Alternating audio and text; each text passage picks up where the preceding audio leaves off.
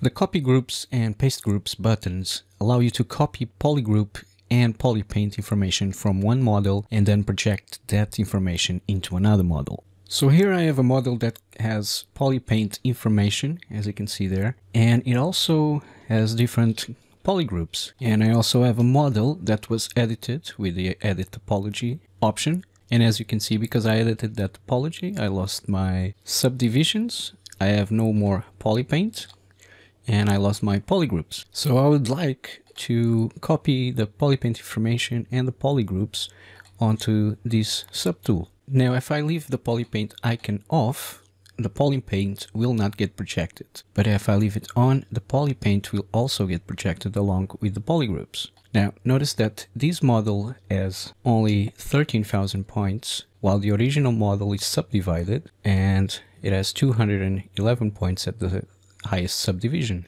I can copy the groups from the original and place them in the edited, and that will give me this result. Let's do that.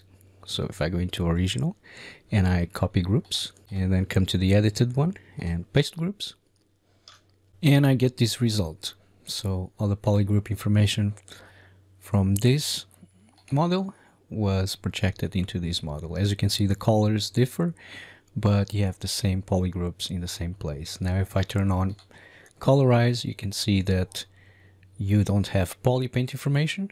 But if I now undo this, and if this time I turn on colorize, come here, copy groups, go back to this model, paste groups, notice that now the polypaint information came through as well. As you can see, the polypaint is not as sharp as the original model. This is because this model has a lot less points. Now to counter that, you can subdivide the model where you're projecting to prior to do this operation. So if I press Ctrl Z to undo that, and notice that my original tool has 211,000 points and has 3 subdivisions. So if I come here and I divide my model up to roughly the same points, now when I go back to my original and I copy groups, go into my edited, paste groups. Now this may take longer according to how many points you have, because it is projecting details. Now when the operation is finished, you can see that the polypaint has much better resolution. We still have our subdivisions. Now areas where the mesh has been modified a lot, this type of small errors can occur. As you can see here, when you're working with subdivisions, this type of errors can occur. You can easily fix this using your ZModeler brush. So to use my ZModeler brush, I first need to freeze my subdivision levels. And now if I BZM on my keyboard, I'm in my ZModeler brush, and I can choose polygroup. And now if I click one of these groups and press Shift, that will copy that group, and I can paste it and fix these little errors.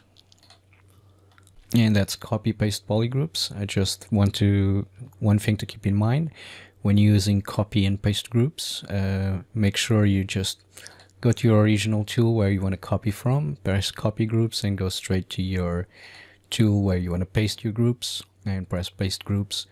Otherwise, if you go and add some subtools or add some more tools to your project, and then you go and paste groups, it might not work correctly. It might delete the wrong tools in your project. So keep that in mind. From copy, go straight to paste. Yes, of course I can now unpress freeze subdivision levels, and I get back to my previous subdivisions that I had.